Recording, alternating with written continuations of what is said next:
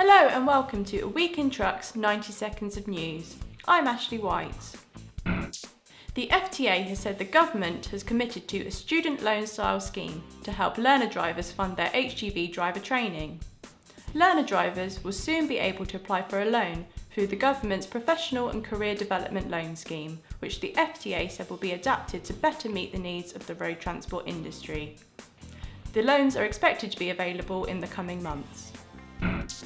Stobart is to trial a regenerative braking-powered trailer, which is expected to cut fuel and carbon emissions by up to a quarter. The trailer uses a kinetic energy recovery system developed in Formula 1, which uses the energy lost by braking to repower the vehicle. The trailer has been developed by SDC and will be available on its stand at the CV show next month. Palletforce has bought its first network member in a bid to strengthen its service in London. The company is called UK Freight Masters and has been a member at the network for 11 years. Palletforce Chief Executive Michael Conroy said the purchase was an important strategic decision for the company, which is hoping to strengthen its service in London.